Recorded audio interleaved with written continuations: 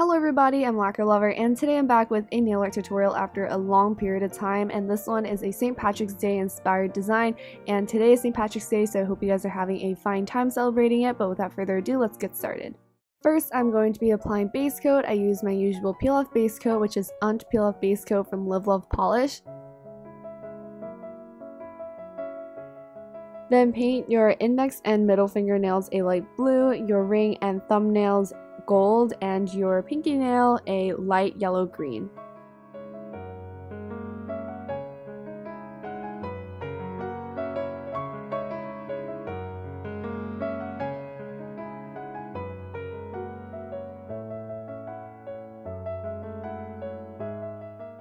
I'm going to start by drawing a black pot at the bottom left corner of my index fingernail.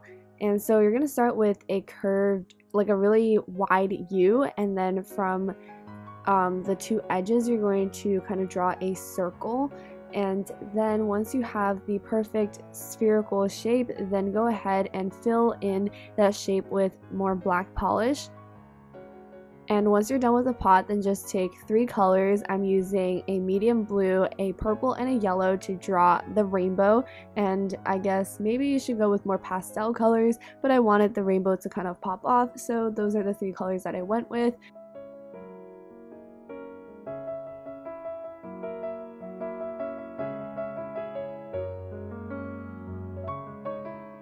Next, I just mixed in some white to get different shades of gray, so that I can add some highlights to the black pot.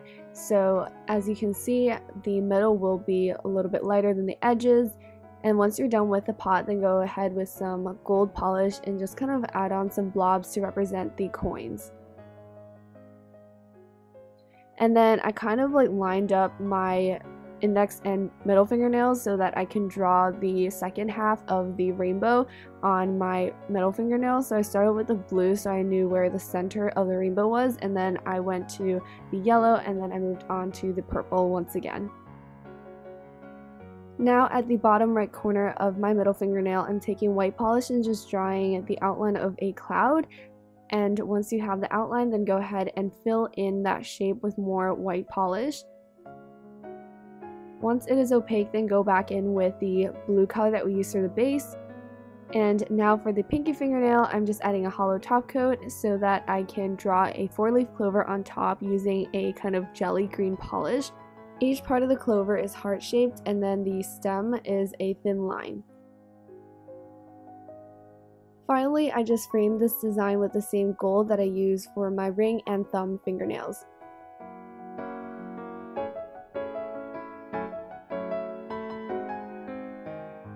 For the thumb fingernail, I'm starting with alcohol. I'm just going to pour some onto the cap, and then I'm going to basically dilute Sharpie ink and add that to my nail. So I'm using different shades of green, from your typical green to a more yellowy green, and then a teal sort of color, and just sort of build that on. I tried out different techniques, like you can just use the marker on the nail itself and then dilute it, or you can dilute it first and then add. So now all you have to do is apply a generous layer of top coat over the design to seal it and also to add a beautiful shine.